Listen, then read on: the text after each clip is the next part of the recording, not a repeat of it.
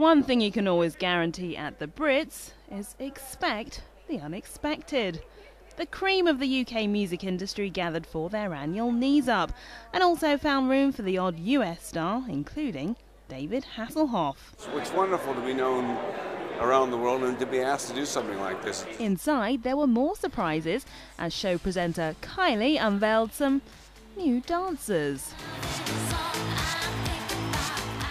Fellow hosts Gavin and Stacey's James Corden and Matthew Horn. Didn't they do well?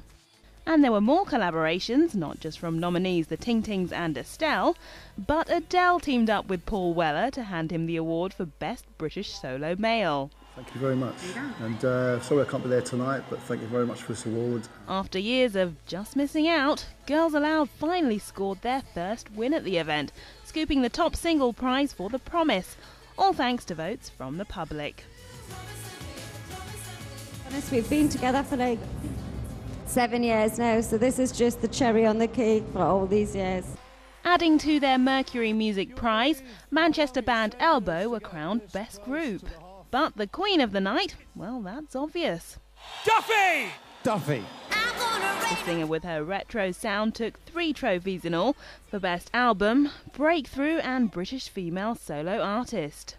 I don't mean to be greedy and take another one home with me, but thank you so much, the Brit Awards. More than 4 million album sales, a Grammy, and now a hat-trick of Brits. Amy and Duffy is officially a pop force to be reckoned with. Not bad after just a year in the biz. And as a result, the 24-year-old has won the backing of another Welsh wonder, Tom Jones. She's got a unique sounding voice. She's got a soulful feel about her, which I love. And she makes great records. She writes great songs. She makes great records. So, and she looks great. You know, she's got the whole package.